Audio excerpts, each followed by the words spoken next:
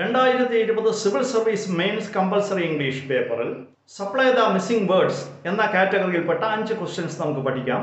Question number 1, I am going away dash the end of January. ഇവിടെ supply the missing words എന്നാണ് പറഞ്ഞിരിക്കുന്നത്. എന്നാൽ നമ്മൾ ഈ 5 വാക്യങ്ങളും പരിശോധിച്ചാൽ നമുക്ക് ഒരു കാര്യം മനസ്സിലാകും, ഇവിടെ പ്രിപ്പോസിഷൻസ് ആണ് ഈ 5 വാക്യങ്ങളിലും വേണ്ടത് എന്ന്. എപ്പോഴും അങ്ങനെ ആയിരിക്കണം എന്നില്ല, എങ്കിലും നമുക്ക് ഓരോ ക്വസ്റ്റ്യൻ ഇത് നോക്കാം. First question വായിച്ചതുപോലെ I am going away dash the end of January. ഞാൻ ജാനുവരി അവസാനം ദൂരേക്ക് പോകുന്നു എന്നാണ് ഈ വാക്യത്തിന്റെ അർത്ഥം. ജാനുവരി അവസാനം എന്നുള്ളത് at the end of January, at the end of. അപ്പോൾ ഇവിടെ നമുക്ക് വേണ്ട preposition at the end of. I am going away at the end of January. Our flat is dash the second floor of the building. നമ്മുടെ flat ബിൽഡിങ്ങിന്റെ 2ാമത്തെ നിലയിലാണ്. ഇത്തരത്തിൽ പറയുമ്പോൾ floor എന്ന വാക്കിന് മുമ്പ് ഓൺ ആണ് ഉപയോഗിക്കുന്നത്. On the first floor, on the second floor, on the third floor. അപ്പോൾ on the second floor. Our flat is on the second floor of the building. What time did they get dash the hotel. അവർ എത്ര മണിക്കാണ് ഹോട്ടലിൽ എത്തിച്ചേർന്നത്? ഇങ്ങനെ ചോദിച്ചാൽ get to എത്തിച്ചേരുക, get to the hotel.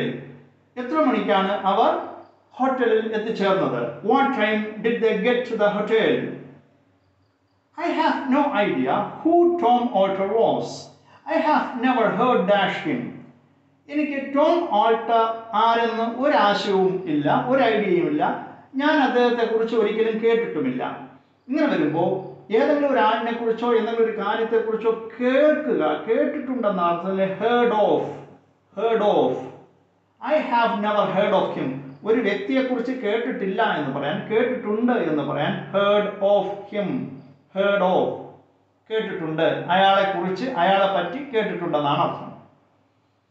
The problem is getting serious. ആ പ്രശ്നം വളരെ ഗുരുതരമായിക്കൊണ്ടിരിക്കുകയാണ്.